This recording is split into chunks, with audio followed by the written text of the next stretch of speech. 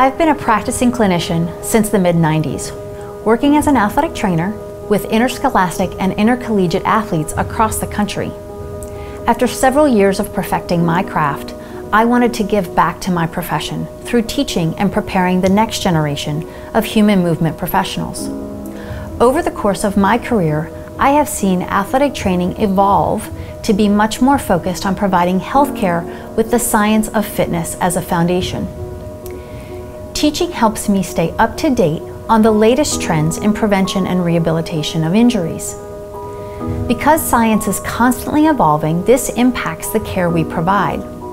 As an example, the way that we treated concussion has changed multiple times since I've been practicing. And a lot of this has to do with the advances in diagnostic testing as well as research into how the brain heals with and without exercise.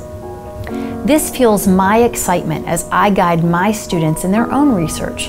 With a focus on the effects of exercise on the human body, our work together aids and supports my knowledge as much as facilitating the growth of their knowledge base.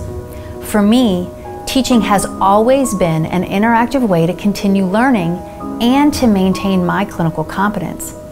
But the added benefit to molding the next generation of human movement professionals is what keeps me coming back to the classroom.